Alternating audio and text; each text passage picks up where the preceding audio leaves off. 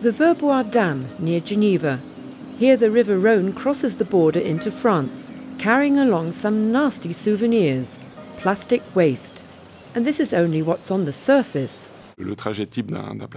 Typically, a plastic object dumped in the countryside ends up in a river, brought there by the rain, and from there goes to the sea. 80% of sea pollution comes from the land, and 20% is rubbish from ships. Pascal Hagmann knows the topic well.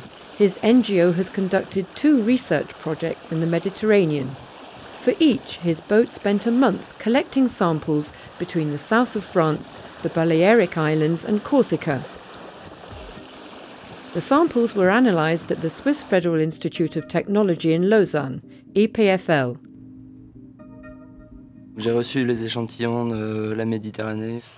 I started by sorting out what was organic and what was plastic, and then separating the microplastic from the pieces larger than 5 millimeters. The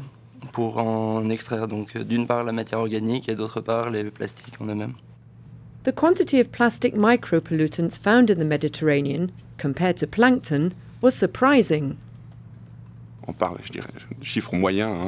talking about an average of 100,000 particles per square kilometre.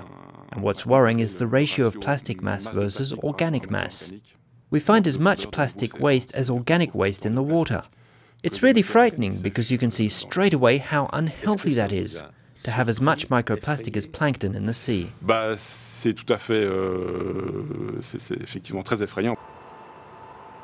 This phenomenon of small plastic particles resulting from the slow disintegration of plastic waste has been observed elsewhere too.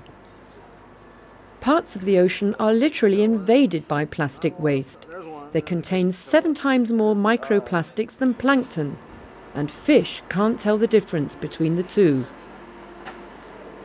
Transported by ocean currents, plastic has been accumulating in 2 huge areas, as large as Europe, in the North Atlantic and North Pacific. And it's believed that 3 more areas exist in the South Pacific, South Atlantic and the Indian Ocean, with devastating effects for wildlife. The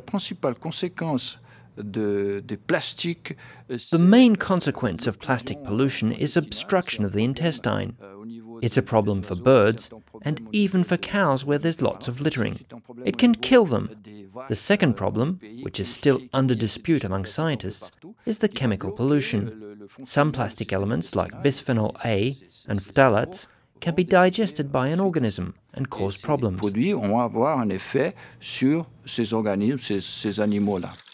Once ingested, the micropollutants make their way along the food chain from one organism to the next. And it's a growing phenomenon. In the early 50s, worldwide, we produced 1.5 million tons of plastic per year. Today, we produce 300 million tons, and 10% of it ends up in the oceans.